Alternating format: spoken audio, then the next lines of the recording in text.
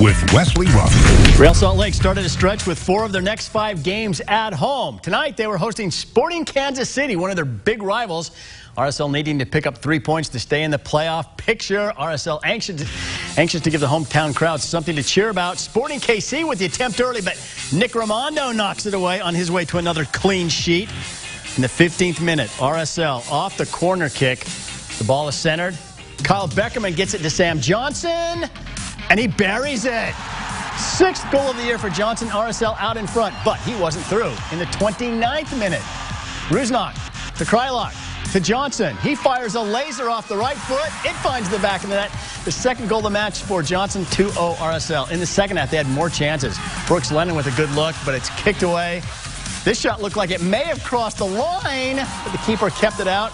And RSL thought they had another goal. Krylock here with the header, but it was waved off for offsides. Didn't matter, though. RSL wins it 2-0. Another shutout for Nick Raimondo. They pick up a much-needed 3 points in the standings.